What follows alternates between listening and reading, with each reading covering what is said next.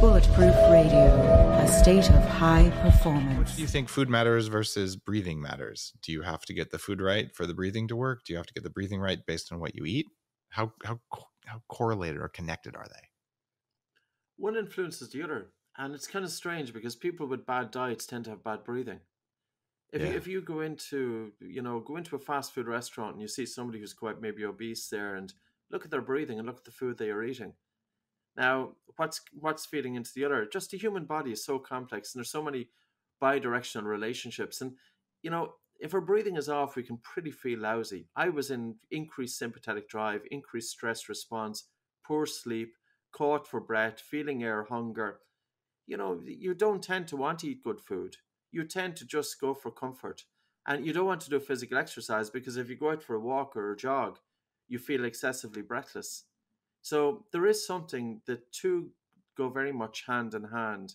And I'm going to be biased towards the breath. I really will want to, because I think, in actual fact, if I was to improve one thing, I'm writing a new book at the moment.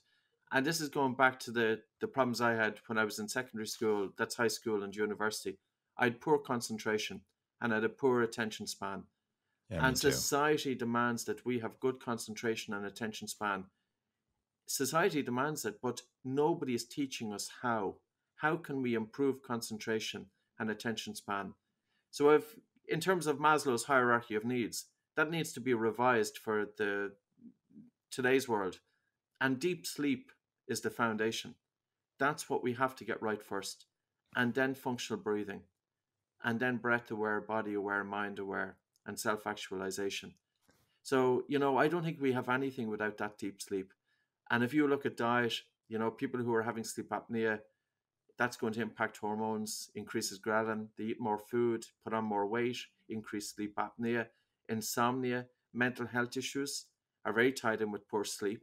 And breathing is tied in with both. And like the whole sleep industry has really, really been neglected here. If you think of the main gold standard of treatment is a CPAP machine, and 50% of people abandon it after 6 weeks, it's hardly a success. What about the 50% of people who are not able to tolerate it? And there's a huge connection here with breathing.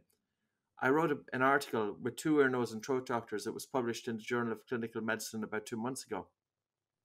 And it's a 10,000 word article exploring the phenotypes of sleep apnea. Basically, sleep disorder breathing has changed quite a bit in the last 7 years. And breathing exercises tie in very nicely. So it's just starting to get that awareness out there. But it does come back to that, Dave. I think if you get sleep right, a lot of the other things can fall into place.